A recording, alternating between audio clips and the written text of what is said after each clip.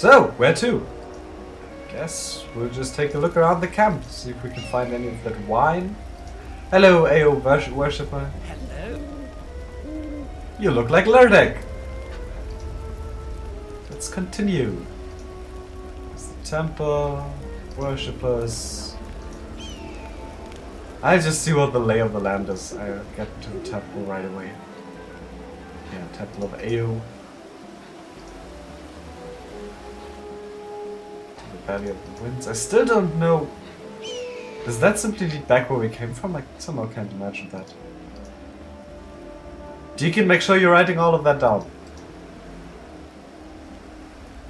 Okay, and here we are again.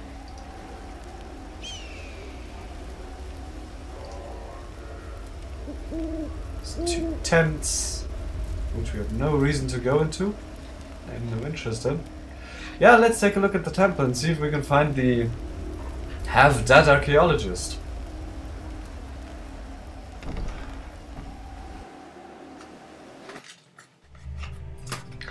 Okie dokie. Yeah, there he is. Pff, injured. Injured isn't injured at all. There's the minister. I can't really read that. The blue script is a bit hard. Rifkin, Talisica, or yeah, Talisica and Tenix. And here's Valana. Nobody called Jasmina though. I was kind of thinking she might be here. Let's talk to her. Hello. If you can help him, my lord, I wish you could. We have no magic here and my skills are limited. Well, we need to talk him. Let's use a healing kit. Hope that's enough.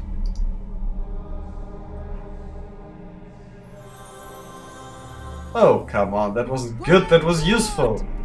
Well and good, okay. Ah, that feels a bit better. Thank you so much. Now, I'm Garrick, who are you? You don't look better, you just shifted a bit.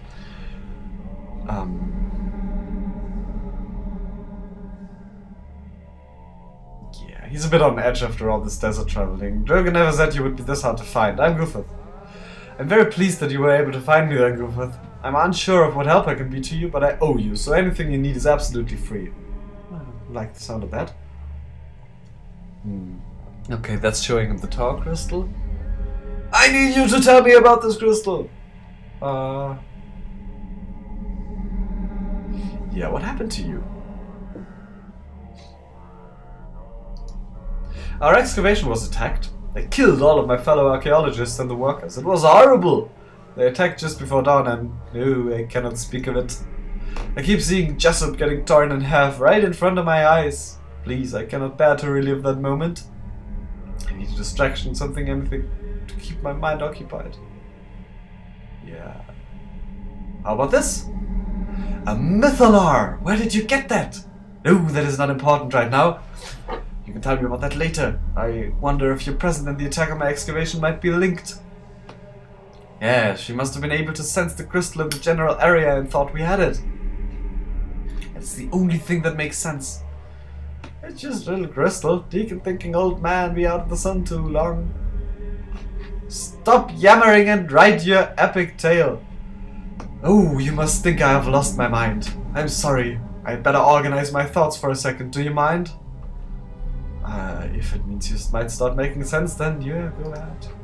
Alright, I think I have bits of fragments of knowledge that I will try to piece together to make this all have some sense to it. What you have is a powerful artifact from the time of the ancient civilization of Netheril. This is what I have been studying out here, runes of their civilization. I wish I could tell you exactly what the Mythalar was used for, but no one is really sure. I do know that when a Mythalar was damaged, it could cause great destruction. Interesting. Continue. How do you know this? I have found several ancient writings that describe the Mythalar, referring to them in the use of arcane spells and powerful magical items. One told of a mage who walked into an enemy's home and smashed the Mythalar on the stone floor, destroying everything within several miles. Apparently they are very fragile. Oh, suddenly Deacon feels sick. He'd play catch with Crystal for hours back in his hills. Oh. About a moment ago, my researchers uncovered a portal room in the ruins. I believe that this portal was used by the Netherworld to teleport between their cities. Please, yeah, go on. I had not activated the portal yet, but I think I was fairly close. Where it would lead? I have no idea, but this morning I got a clue. A strange figure wearing a dark cloak appeared in this portal room just before dawn with an army of demonic creatures. The horrific monsters tore through my friends with a savage haste. One of them grabbed me and nearly tore out my intestines. I was thrown against a pillar and left for dead, but somehow I managed to regain consciousness. Did you get a look at her face? She, and I do not believe it was a she. From her voice, her face was hidden. No, I do believe her face. I do believe it was a she. From her voice, her face was hidden. Came in from above through a tunnel. She was trying to use the portal, but I do not think she was successful yet. She spoke of going to a place with limitless power, but she was angry. She said she had expected to find a Mythala here and could not afford to have it remain out of her hands. That sounds... Well, Janna is dead, obviously, but that sounds like she maybe... She sounds similar to her. Maybe another one of her kind? After the demonic horde searched our corpses, and I gave the most convincing acting job of my life pleading dead, she cursed and said she would wait no longer. She would take her chances. So she went through the portal. She told her army to hunt for a small round crystal, that she could feel it was within miles of the ruins. Then she turned her attention to activating the portal. So there's probably people out looking for Goofuth. We'll take care of them. The creatures left, and while her attention was drawn, I crawled quietly away and very slowly made my way back here. I thought I would stop at our home camp, but her army had already killed everyone there. They must have returned to the ruins though, because I could hear them as I left, fighting something. I found one of our camels, wounded but alive, and rode it here. The beast died just outside of town. Oh, poor camel. Oh.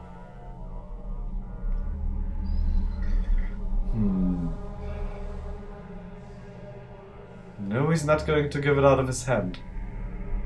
Where's the excavation? Ah! If you look to the north of this temple, you'd see an entrance by the waterfall. Go through it and find your way to the Valley of Winds. We marked it well, so it should not be too difficult to find. You said this could be used as a weapon? Yes, I see her thinking along the same lines as I am. There is no telling what is on the other side of that device. I think she expects to find Netherese artifacts of almost limitless power, untouched after all these ages. And if she does, what then? Ooh, do you think Epic Tale of Boss just get much more epic? Yes, indeed. Write that down. Write that all down. She may be seeking this Mythala for her own uses, or perhaps she fears it. With all the power at her disposal, using the Mythala you possess as a weapon might be the only way to defeat her. He doesn't want to. He's convinced that he can face her alone. And he's interested in all of that. I would be of little use to you there, but I can do something that might help.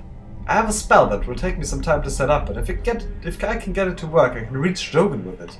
It's possible that he might be able to send help or even to come himself. Well, he does have a lot to answer for. I know him well enough to say that when it is important, he will think of something to help. There are a lot of preparation I must take, so unless you have questions, I should get started. I do have some questions. Where's the portal? Once you get in the ruins, you will have to find your way down. The portal room was the last place we reached, so you should be able to find it if you just keep moving. That is probably a good idea anyway, since the ruins may still be crawling with those demonic creatures. Anything else? How do I activate it? I truly do not know. There were pillars in the area which had buttons. These might have activated it. I was too cautious to experiment, to tell the truth. With luck, the woman will not know how to activate it either. Anything else? Yeah, how do you know, Dro? This hardly seems to be the appropriate time to be reliving old acquaintances, but I guess you have a right to know. Drogon once saved me from a labyrinth. You mean in a labyrinth or from a labyrinth? I was doing some research on the Netherese. Yes, I know I have an unhealthy fascination with them. And I found a small puzzle box. It seemed to be just an interesting toy, but when I played with it, I was sucked inside an elaborate maze where I wandered for several months until I was found and released by Drogon. Interesting, boring. Go on. Go on. The Netherrealm was so powerful that even their toys could capture the mind and hold it captive. Imagine a society so rich and powerful that they can waste time and money on elaborate entertainments that last days, even months, before the fascination wears off. I mean, like webcomics? It must have been an exciting place to live, but anyways, Drogon is an old hand at solving puzzles and dealing with magic. Once you rescued me, we became friends, and that is all there is to tell. Well, that's it. Okay. There's that. Yeah, I know. You already told me. Good luck, Goofuth. When you reach her turn.